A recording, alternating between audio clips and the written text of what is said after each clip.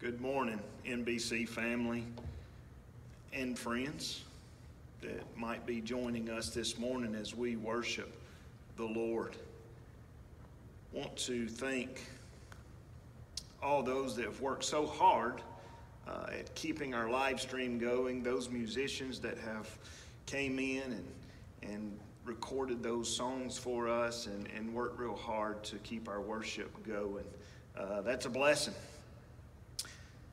No pun intended, but I feel like that technically I've been in each one of your living rooms or kitchens or wherever you might be watching us live stream. This morning, if you will, let's open our Bibles to the book of Matthew as we continue the Sermon on the Mount. The book of Matthew, Matthew chapter 6. Verse 14 and 15.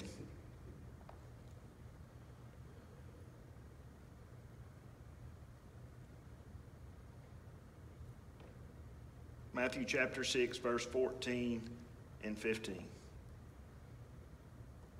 For if you forgive others for their transgressions, your heavenly Father will also forgive you. But if you do not forgive others, then your Father will not forgive your transgressions. Let's pray. Father, we bow before you this morning, thanking you that you've given us yet another opportunity to come and serve you. Father, our world has been turned upside down, but that's okay. You're still God. And Father, even in people's homes, they can continue to stay up with the Word of God. We can continue to preach and share the gospel of Jesus Christ. We can continue to pray for one another and love each other through this situation. And Father, all the while knowing that you are on your throne, that you are caring for us.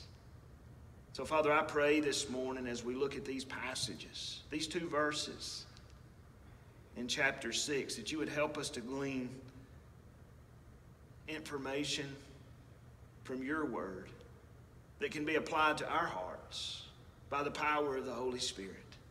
Father, that we can continue to live out what it means to be a believer, that we can continue to love our neighbor, Father, by praying for them, and at this moment distancing ourselves from people. Lord, I pray for our church as a whole. Lord, I know that there's a lot of sickness, and I know that there's a lot of surgical recoveries and things that people are struggling with that is altogether different from COVID-19. So Lord, help us not to forget the other things that are going on in the lives of our people. So Father, we pray specifically for those people, and you know who they are. So Lord, I pray that you continue to bless. I pray, Father, that you would apply this text to our heart, that we might glorify you. In Jesus' name, amen. You might be wondering how these two verses that oftentimes get looked over because they're nestled tightly in between Jesus' word on prayer and fasting. And sometimes we skip over them and don't give them a lot of attention. The title of the message this morning is The Fruit of True Forgiveness. The fruit of true forgiveness. One of the fondest memories that I have as a child growing up in my grandparents' house. Not that my mother was far off. She was in rock throwing distance of my grandparents' house. But I chose as a young lad to stay with my grandparents and to be with them. And it was not uncommon any given morning in the summertime to have 3 or 4 of us grandkids to gather around the breakfast table. It was just something that was secure, something that we saw the love of our grandparents and enjoyed being with them in their presence. But one of the things that I remember every morning in the spring and also in the summertime, sitting at the breakfast table, eating breakfast, there was a cherry tree that sat in the backyard of my grandparents' house, or at their house, next to the deck, and its limbs hanged over the deck, and cherries would often fall off of the tree onto the deck, and birds would be everywhere. In fact, when we finished eating breakfast for fun, we would go outside and take some of those cherries, because the tree would be full not only of cherries but also of every kind of bird that you could possibly think of, especially blackbirds.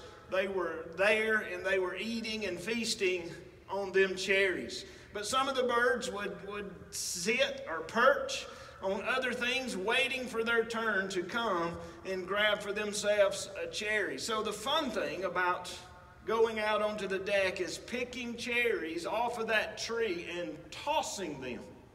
And when you would toss them cherries up in the air, those birds that were perching on different trees or different things would swoop in and grab those cherries and take off with them. You could almost watch a fight take place in the air where three birds were coming together at one time to attack this flying cherry that's going through the air. Well, that was what country kids done as a way of fun. But every morning when we would go to breakfast, and every morning when we would see the birds perching in the tree, and every morning when we would look at this tree, there's something that remained the same from day to day, is that it was a cherry tree. It produced a wealth of cherries. Never did it change to something else. In other words, every time you seen this tree, the fruit thereof indicated cherry tree. You might be asking yourself, how does that tie in to what we're talking about here? The fruit of true forgiveness. This is what I want us to understand this morning. As we look into these passages, these two verses that's nestled tightly in between the Lord's Prayer and fasting. What are we going to do with forgiveness? And how that Jesus has recorded this, or Matthew has recorded Jesus saying this to his disciples. And you have to have a greater picture of the context in what Jesus is saying as you read through the Sermon on the Mount. In other words, if you go just to these two verses, they're not going to make sense outside of the bigger context of what Jesus is saying. And if you look at the Sermon on the Mount as he's preaching and teaching, not only to his disciples, but to the crowds, he's teaching that there's a greater heart work that takes place in an individual. There's a greater heart work that has been ushered in to our world through the Messianic kingdom, which is Christ. All these things come to us by way of heart change. Of old it was said to do this, but Jesus says we're doing this. It's looking within one's soul. It's looking inside of our hearts and realizing what we have become through the gospel of Jesus Christ. So we look at these passages. For if you forgive others for their transgressions, your heavenly Father will also forgive you. But if you do not forgive others, then your Father will not forgive your transgressions. What I want you to see looking at these two passages this morning is this. The fruit of true forgiveness flows out of a changed heart. The fruit of true forgiveness always flows out of a changed heart. In other words, if you're not careful when you're reading these passages of Scripture, you could very easily condition your salvation off of you being able to forgive other people. If you look at verse 14, for if you forgive others for their transgressions, your heavenly Father will also forgive you. If you're not careful, it can be taken out of context in such a way that you say, well, we must do this in order to receive this. We must be able to extend forgiveness in this area, or we're not going to receive the grace and the mercy and the salvation of our God. And that would be very dangerous. But if you're looking at a greater context, a bigger context, and fitting that into the context, you realize that no, that's not what Jesus is teaching at all. Should believers forgive? Absolutely. Should believers extend that same forgiveness and that same grace that has been shown to them to other people? Most certainly. But that is the characteristic trait of what it means to have a changed heart and what it means to be a believer in the Lord Jesus Christ. So in other words, God's not saying do this and you'll receive this. That is what we call behavioral modification. And there's many people that go through a sense of behavior modification where they're trying to change their own lives. They're trying to extend forgiveness, and while doing so, they are not only hurt but frustrated because they don't understand that salvation doesn't rest in us being able to change ourselves. Salvation rests in the very gospel, changing who we are and changing our hearts so that it flows, our forgiveness flows out of a changed heart for the glory of God. So we do not want to take any passage out of context. Is it important for believers to forgive one another? Absolutely. But let's read as to what Jesus is telling his disciples, which is coming off of the Lord's Prayer. In fact, verse 12, and forgive us our debts, as we also have forgiven our debtors. You look at verse 14 and it makes sense. For if you forgive others for their transgressions, your heavenly Father will also forgive you. But verse 15, there's a condition, there's a conjunction there. But if you do not forgive others, then your Father will not forgive you.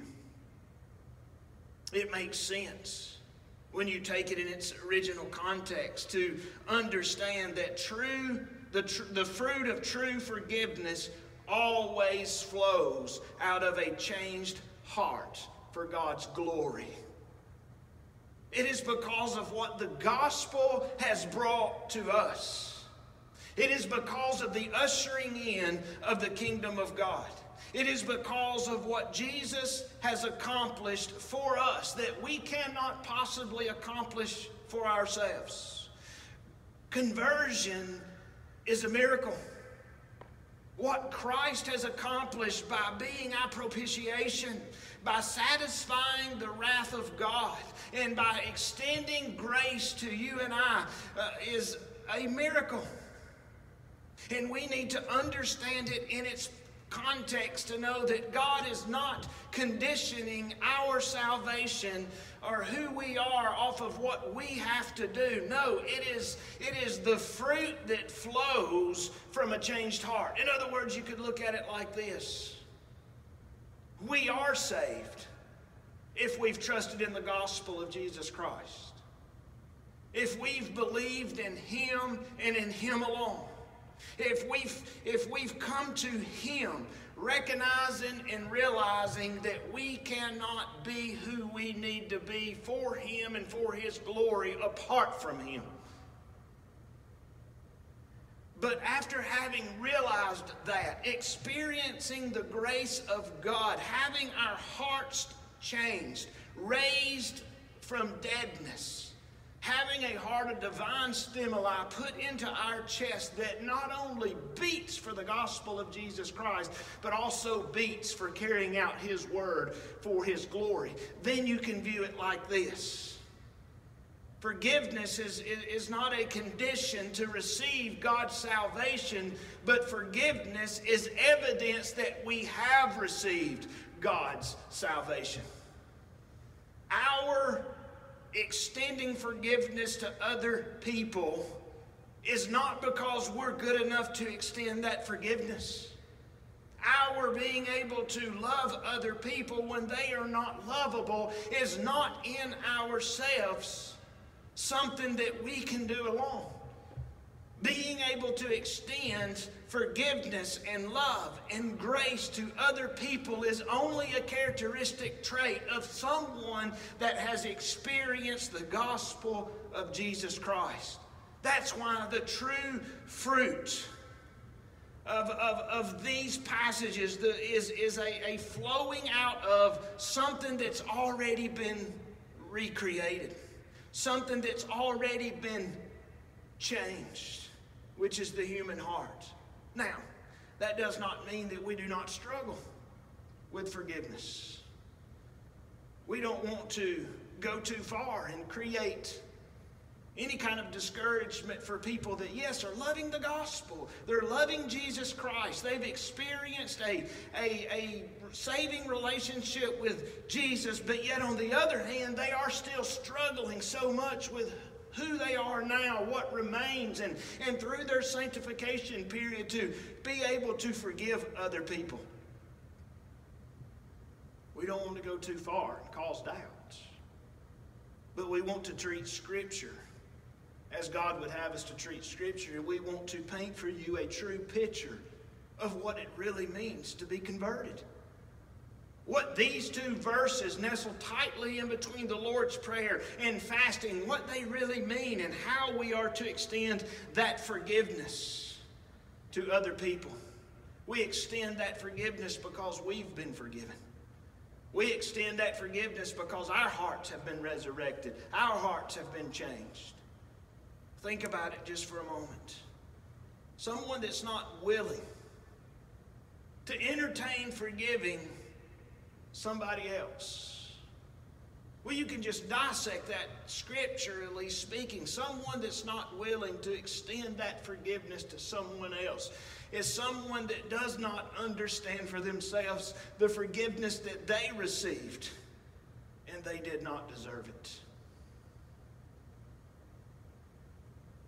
It's one thing for us to say, I'm not going to forgive this person or this group of people.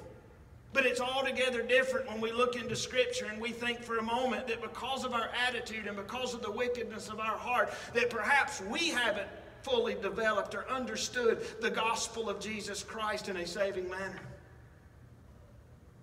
And maybe that's why we're not willing to extend that same forgiveness and that same grace, which we know, looking at Scripture, that we do not deserve. We do not deserve God's grace. We do not deserve the propitiation for our sins. We do not deserve the righteousness of Christ. And yet that's why we call it grace, because it is unmerited favor that God would send His only Son to die in our place and to extend us something that we do not deserve. And we didn't work for it.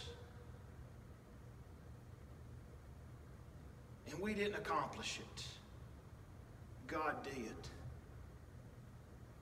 So now you can kind of understand that the fruit of true forgiveness always flows out of a changed heart. I enjoy watching different TV shows that pertain to investigations. People investigating, different crimes and things that have happened in people's lives. And some of the testimonies that you hear from those people at the end of those shows is jaw-dropping.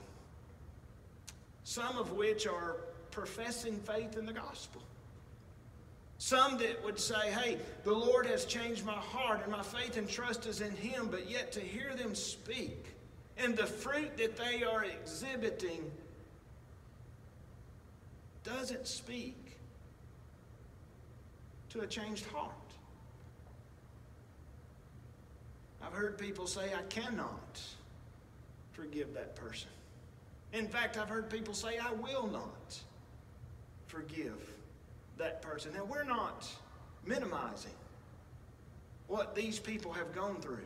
And we're not wanting to minimize the emotional roller coaster that these people, that some of these people are on because of what has been committed against them and to them. We do not want to do that, but we want to pull out the hard issues that's going on.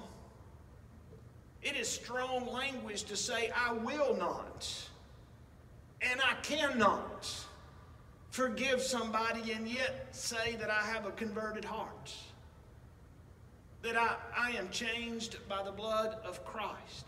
We can struggle to forgive somebody. We can wrestle with it on a daily basis to forgive somebody. But as believers in the gospel, if our hearts have been changed by the power of the gospel for the glory of God,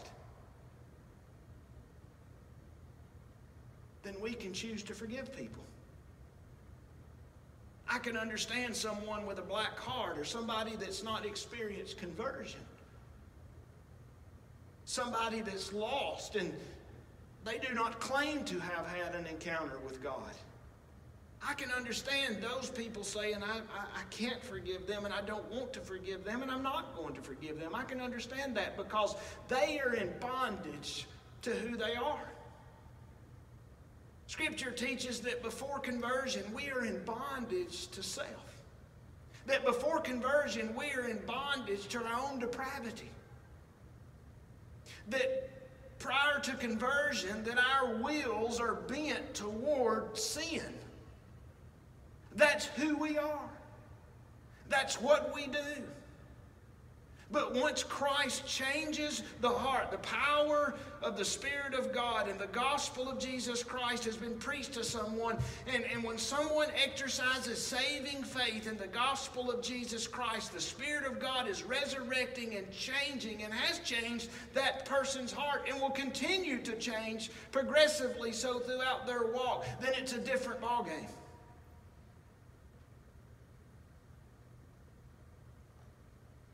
Our will then should be in bondage to what we love, which is no longer sin and depravity and blackness, but it should be in bondage to the glory of God and to Christ and to His kingdom and to His work and carrying that out for His glory. This is why Jesus can say to His disciples, for if you forgive others for their transgressions, your heavenly Father will also forgive you.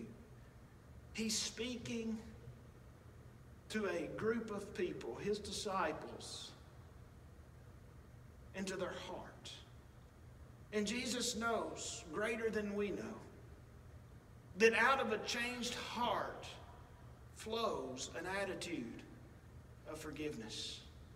That out of a changed heart, one might struggle to forgive, but one can choose to forgive because they've experienced the saving grace of God. So it's dangerous when we mess around and we say, I can't forgive somebody. You look at verse 15, but if you do not forgive others, then your Father will not forgive your transgressions. That should remind us this morning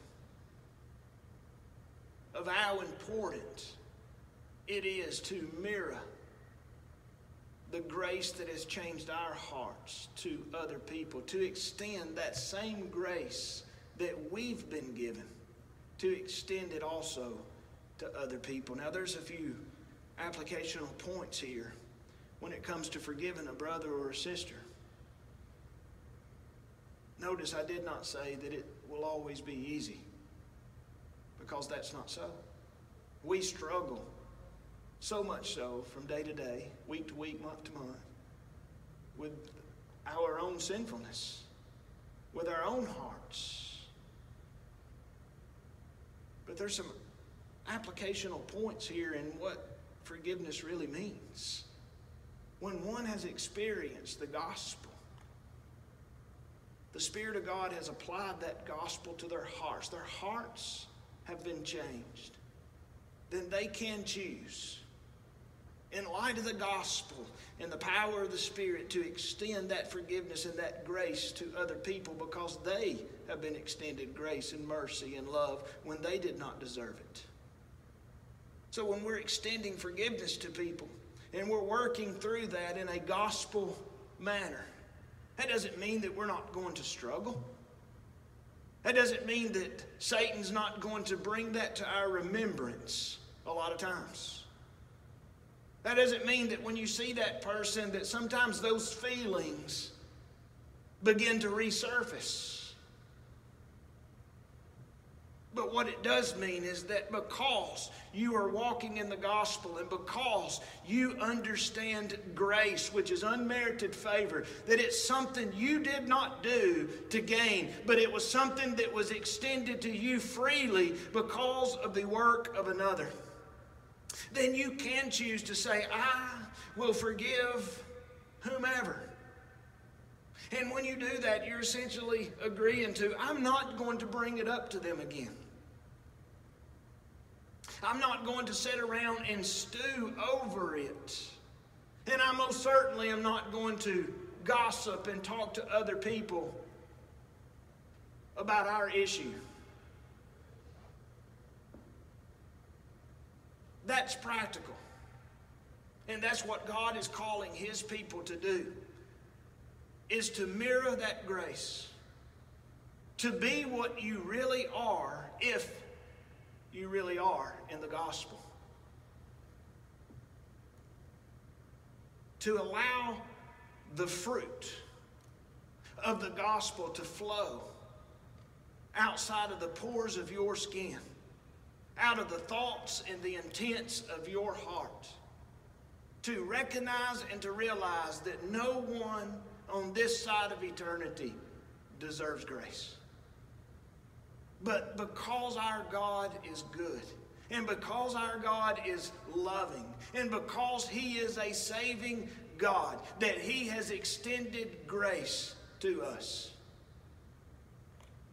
And in that extending grace, that conversion that takes place when a person trusts in the gospel of Jesus Christ, when the Spirit of God is working in their hearts to raise dead, stony hearts, to bring them to life, that they can respond, we recognize and we realize how unworthy we are to be saved from whom we are. We deserve hell. That's our rightful place. And God would be just to send us all to that place. He would still be God and He would still be just. But yet He extended grace to us by saving us, giving us the righteousness of His Son, applying that to our lives, that we can in turn extend that same love and that same grace to people that we think we could never forgive. It's dangerous to ride the fence. It's dangerous to air out on, I don't have to forgive somebody. You just don't understand, Pastor. You don't understand what they've done and how bad they've done it to me and my family. Do you understand what you've done and how bad you've done it to Jesus Christ?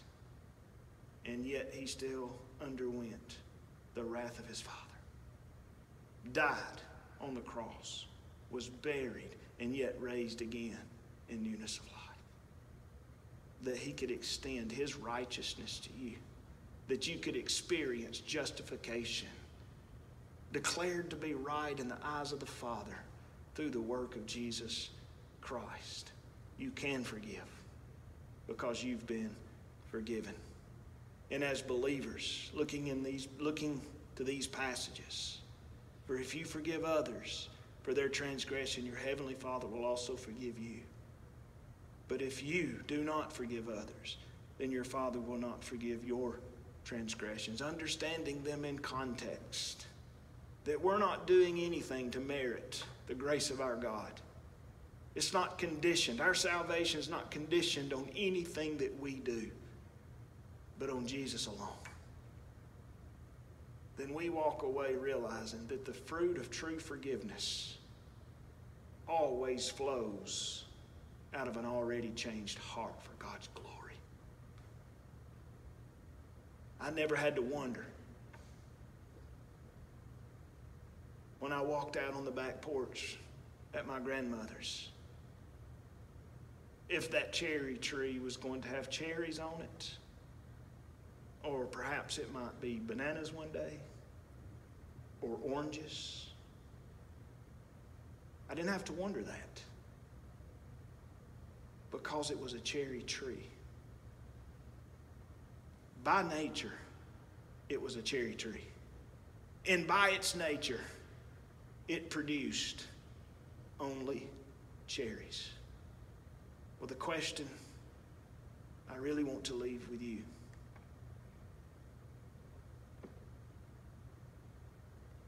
is the root of who you are bedded in the gospel of Jesus Christ?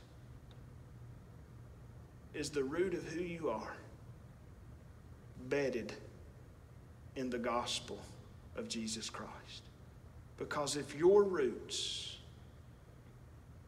are embedded in the gospel of Jesus Christ, then the fruit of your life would be one of forgiveness, because you too have experienced the forgiveness and the grace and the mercy of our God in Christ. Let's pray. Father, we bow before you this morning, thanking you for your love for us.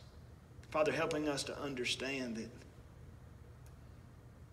our forgiveness, our salvation is not conditioned on us being able to do something to extend forgiveness, but that our forgiving people is evidence that we have experienced the grace of God, that we've tasted the heavenly gift, that salvation has been applied to our heart and to our lives.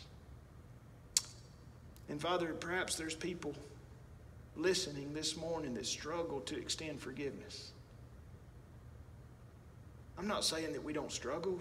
Believers struggle with sin. We are not